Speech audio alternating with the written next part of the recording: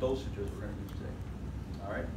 So the good news is there's no statistics involved today, because you're each going to have a different dosage to worry about. We're not going to normalize it like we did in some of the other labs, so you're not going to have replicates to do statistical analysis on. This is kind of an individual deal to see which table is going to have the right dosage.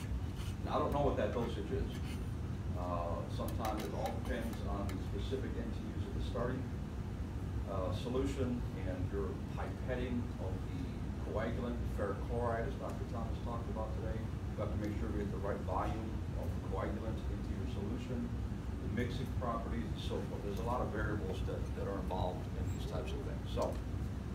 So you're each going to have an individual dosage, and you're going to come up with a bell curve. If you look over there on the whiteboard, one of the questions on the lab report asks you going to draw this bell curve. So you're going to use the 6 different data points from your lab, today's lab, and plot them.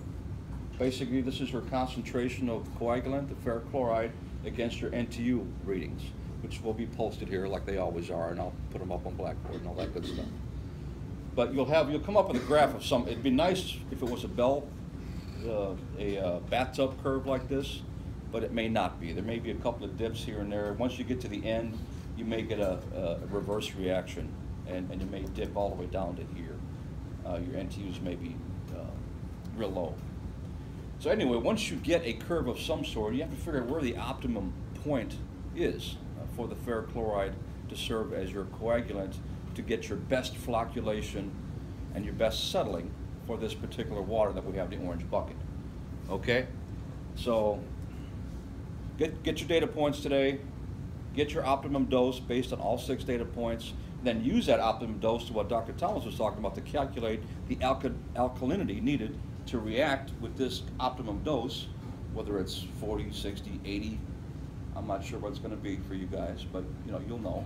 So use this optimum dose concentration, use the equation that Dr. Thomas was going through, calculate your alkalinity in calcium carbonate, milligrams per liter of calcium carbonate is what the answer should be in the units, okay? So, as we always do, we're going to calibrate these meters before we start. So go ahead and open your